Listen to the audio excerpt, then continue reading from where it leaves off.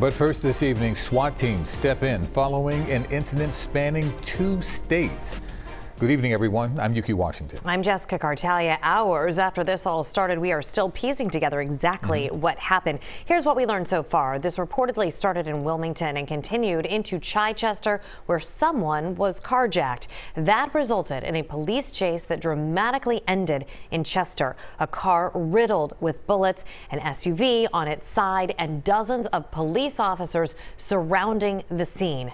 CBS Philadelphia reporter Carrie Corrado is live to help untangle a very complicated scene. Carrie. Jess and Yuki, this was a very large crime scene and police were here for hours. In fact, they just wrapped up their investigation, but it's still far from over once they try to piece all of this together. The police chase ended right here in this area, and investigators say the woman they were chasing broke into a random home, and I spoke with a man who says his family was inside. Gunshots on Curlin Street in Chester. Police had their guns drawn and were taking cover behind cars and shields. Chopper 3 captured the tense scene from above. Bullet markers were laid out all over the streets.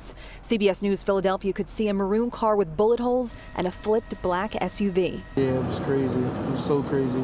Justin Burton says he never drove faster after he got a terrifying phone call from his family saying someone randomly broke into the house bleeding on Tuesday. She climbed through the window. Did she break it or push it open? Yeah, she pushed it up and just pushed the AC through and just climbed right through it. He says his family was able to make it out safely, but shortly after a shootout happened. Sources say a police chase started in Wilmington, went through Chichester, ended here on Curlin Street in Chester. CBS Philadelphia learned that a woman broke into a random home and then tried to steal a car and is eventually shot and killed by police. Neighbors can't wrap their minds around it all. Sitting in your house, you're just chilling, someone kicks in your window waving a gun. It's crazy. Just a random house. Never met the girl. They don't know her. None of that. Drivers who just happened to be passing through the area were told to leave too. Don't take nothing, just go. Just run. So as we run up the street, all you hear is a bunch of shots start going off and everything like that. We were just getting out the way.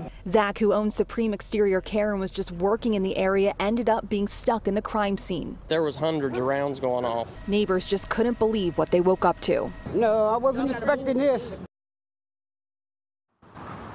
Now, police say the woman they were chasing was wanted in connection to a shooting that happened on December 2nd. The medical examiner also just left as well. Yuki, Jess?